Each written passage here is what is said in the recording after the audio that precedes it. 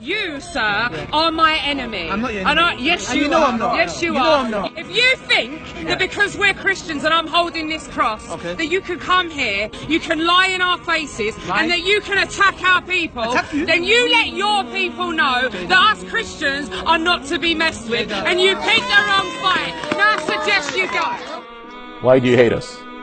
Is it because we have beards? Didn't Jesus, according to your belief, and the greatest men in history, had beards? Is it because we pray differently? Didn't Jesus and Moses and Abraham pray the same way in your scripture? Is it because we believe in Sharia law? But Sharia means a law, and Jesus believed in the law, according to Matthew 5:17. Come on, it's just a shake of the hand. I just don't want it. But why don't you want to shake my hand? Oh, is it because we don't shake women's hands? Didn't your Bible outlaw that in the 1st of Corinthians, verse 7? It is not good for a man to touch a woman? Point out to me, where are the Sikh grooming gangs? Where are the Hindu? Oh, I see. Because we are terrorists. See, being evil is a human nature, and terrorist groups exist in all religious groups, not just in Islam.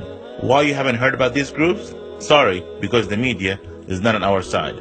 So, why do you hate us? Is it because most people being killed are from Muslim groups? Well, that's not true either. According to a recent FBI report, 94% of all terrorist acts are not done by Muslims. Then why do you hate us?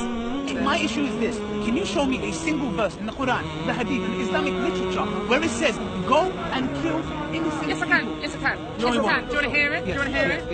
Yeah. I will cast terror into the hearts of the disbelievers. Go to Surah 5, go to Surah 8, go to Surah 12. They're in there. Don't come here. Oh, you might say your Quran teaches hate and killing. Well, in the Quran, all the killing verses are directed toward competent disbelievers who are unjust doers or transgressors, and this exists in all holy scriptures.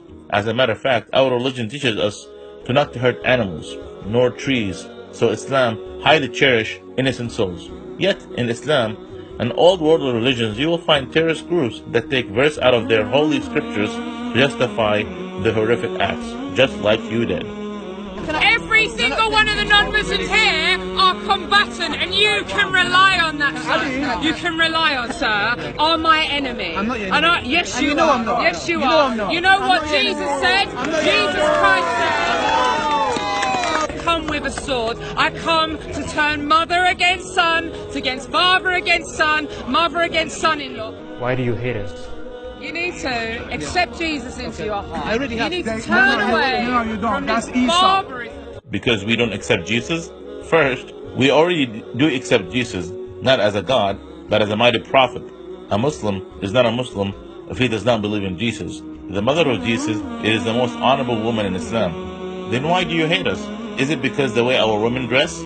Yet, the same way the nun dress, the same way the mother of Jesus dressed, and the way women used to dress 100 years ago. Is it because the way our men dressed? Yet it was discovered that Jesus dressed like us. Islam is a religion of tolerance. We believe that Islam is the religion of all the prophets, Jesus, Moses, and Abraham, and Prophet Muhammad, peace be upon them. When Prophet Muhammad, peace be upon him, came, he came not to invent a new religion, but to reaffirm what previous prophets came before him. Prophet Muhammad, peace be upon him, came to resolve the dispute of the people that followed him, and not to create a new dispute. If you have a question about Islam, ask a Muslim.